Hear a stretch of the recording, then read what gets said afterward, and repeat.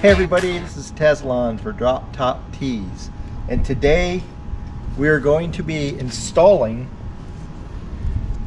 the new GOPedal Plus for the 124 Spider from Madness Autoworks.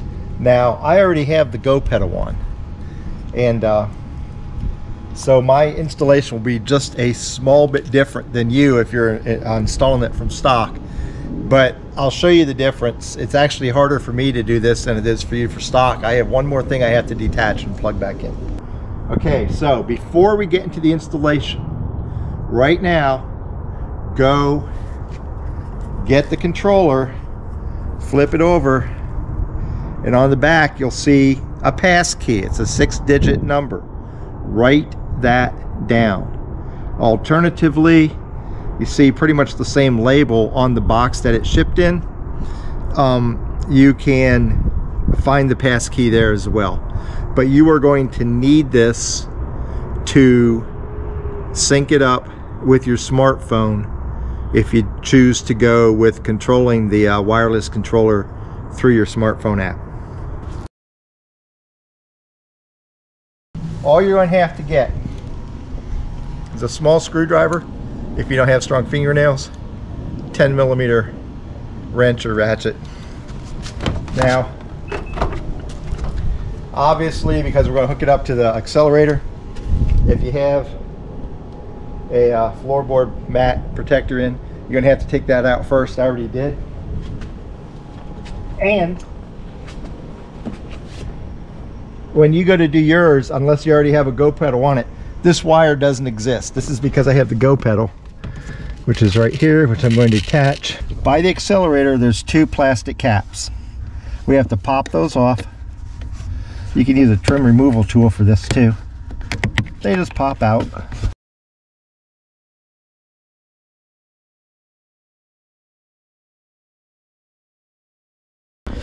So we just take the bolts off or the nuts off.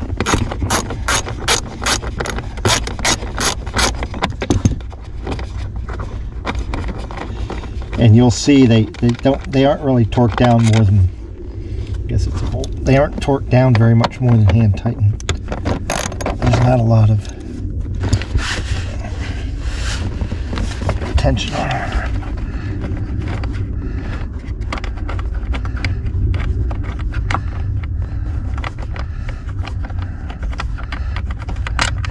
And once we take those out, this whole unit just lifts out. Okay, so again, I have a little bit more wires than what you'll see on your. So here we have the way it would be hooked up if you didn't already have a GOPedal on it. And this piece hooks onto here just the way that piece I took off is. You don't have all the extra wires. So you do the same thing. You lift that off, pull it out, and now it's time to hook in, splice in the new piece. Now you can't do this the wrong way. Here, show this. There's 2 connections, and as you can see, they're totally different. Get down close. Okay.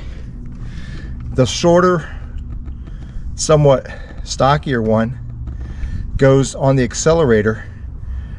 The thinner, longer one goes on the wiring toward the front of the car. So we'll do that one first. There's 2 rails on this side, 1 rail on that side. And you'll see on here, get down in close, there's a little ridge in the middle on the one side. That's where the 2 rails go. So we're just going to slide this in, snap, you hear it snap, and then this piece will go right here. You want it to click, and that's done. Now we just tuck this down in here, and we're going to bolt it back down. I'll take it. So you just have to twist underneath, just reposition, and get that into where you can put your throttle or your accelerator assembly back down on. I run the wire right out the side here, and I'm going to mount it right up here. My goal is to I don't want to have the wire where it's going to interfere with my foot. But remember, I'm putting down a a max Piter floor mat, so it's going to cover this up. So now we're going to put the bolts back in. Let me show you a little trick with these. The bottom one's just one hole. The top one has a slider, so it's actually better to get the top one in first, get the top one started,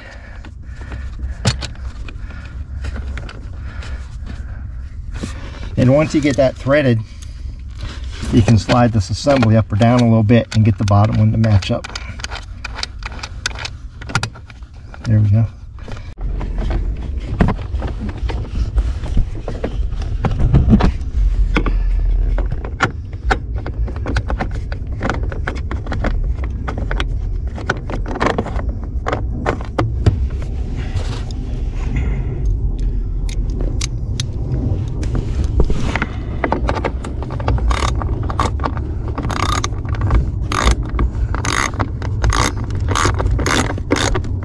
Now again, this isn't torqued down very hard, so you don't need a lot of, don't put a lot of effort into tightening this down.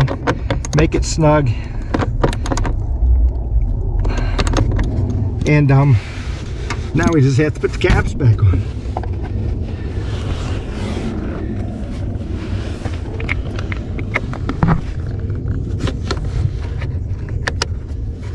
When you get the kit, it has some adhesive pads.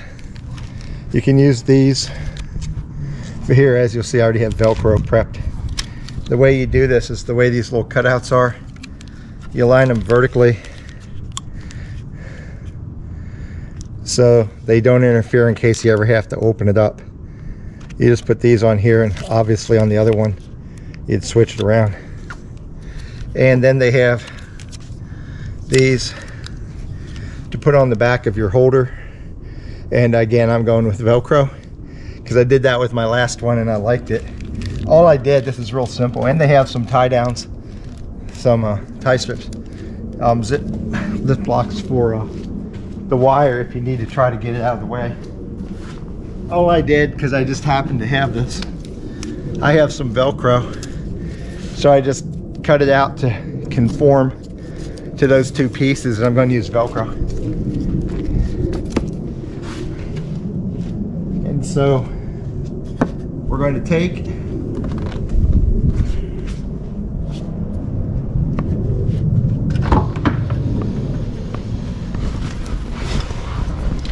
and plug this in. This side, you can see it's more smooth back here. Here's where the clip is, here's where the holes are.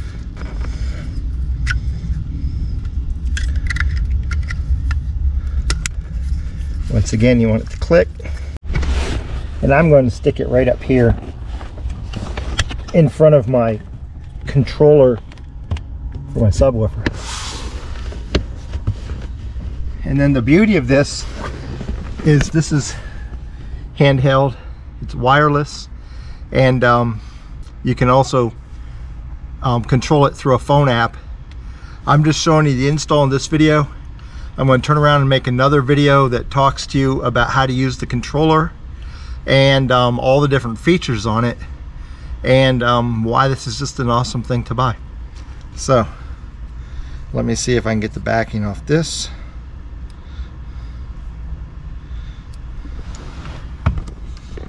Here we go.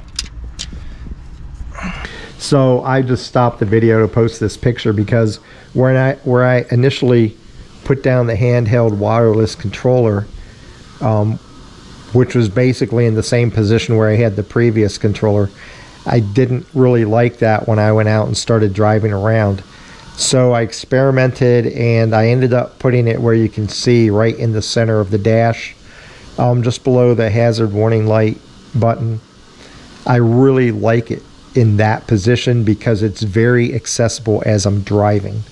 And if I want to change modes, like if I get in slow traffic or whatever, I can flip it really easy. It's easy to see, it's easy to adjust. By the way,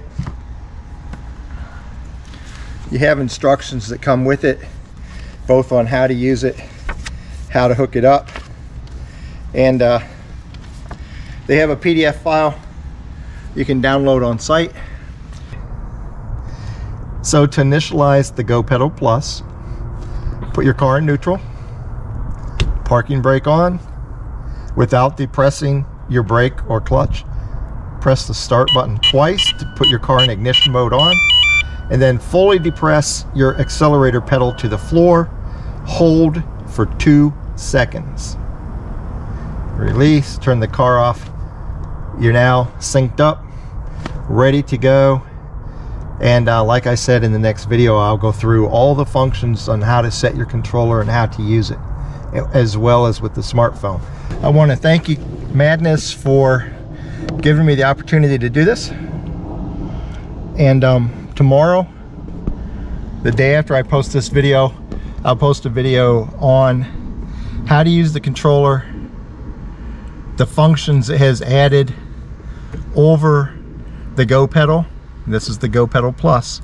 And as always, I will give you a link to this product in the video description below the video. If you like the video, thumbs up, hit subscribe, and I'll see you again real soon.